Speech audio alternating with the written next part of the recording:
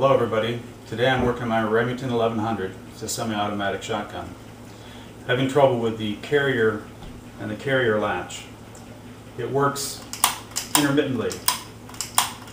So the carrier and the carrier latch are essential for first releasing the bolt and then also for loading the magazine. So most of the time it works just fine, but periodically it will stick if I push it the wrong way. I've discovered that if I push it toward the bolt instead of straight up, it'll catch.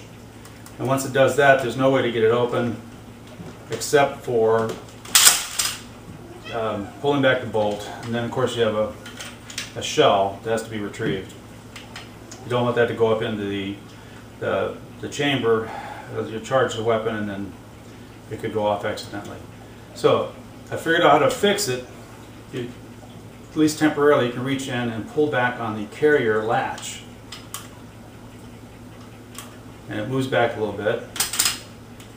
Then it'll start to work again, and it'll stay that way until I push it from the side a little bit, like that. Now it's stuck. So once again, I've got to clear it. So I'm going to take it apart and see what can be done about it. And I'll take apart the gun and just pull out the trigger group, and I'll get back. Alright, I'm back. I'm going to pull the trigger out. I made a pin pusher out of an old screwdriver.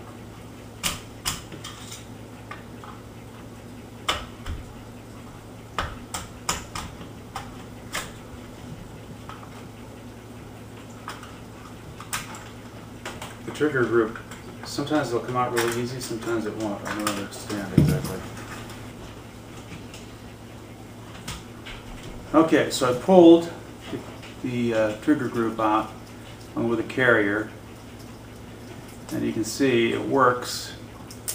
Push it up straight, but I just pushed off to the side a little bit. So I can get close enough you can see this. Right here, there's a little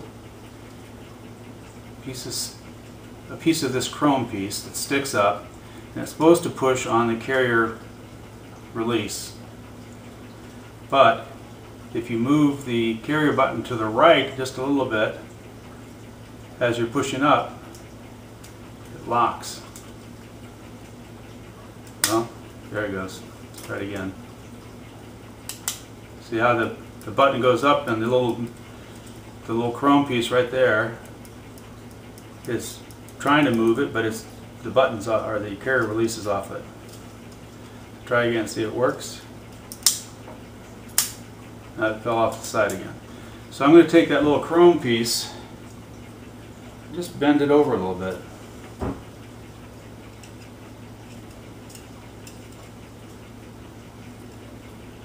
That's how springy it is.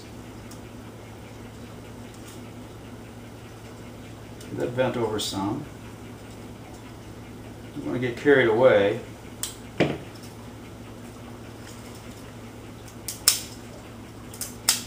Alright, so it's working now.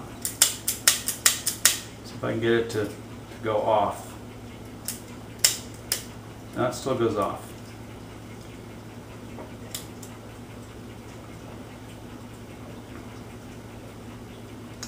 This gun does not have a lot of use. I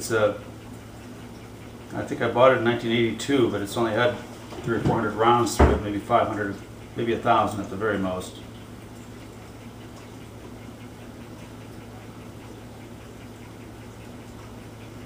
Bend it a little bit more.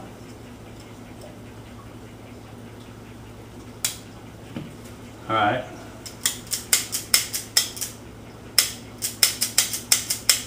Try to push it off. So I'm pushing pretty hard from the side here, and it's not going off. So that probably is going to work now. Get up there close. I don't know if you can see it. That part right there, and I probably should just do a close-up.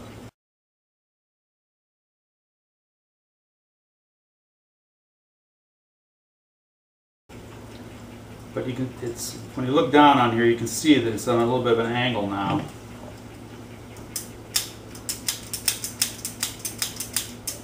I'll put it back in and see what happens.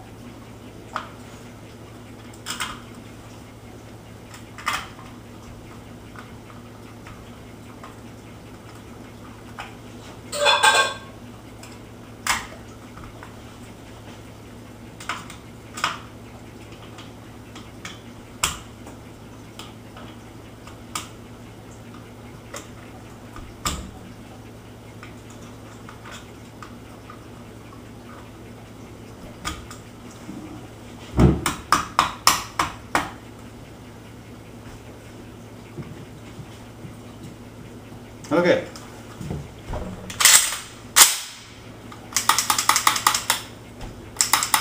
Try to push it. I'm pushing really hard to the side, and it's still working. Okay, I think I have solved that problem. Alright, that should do it for today. Let's see what this video looks like.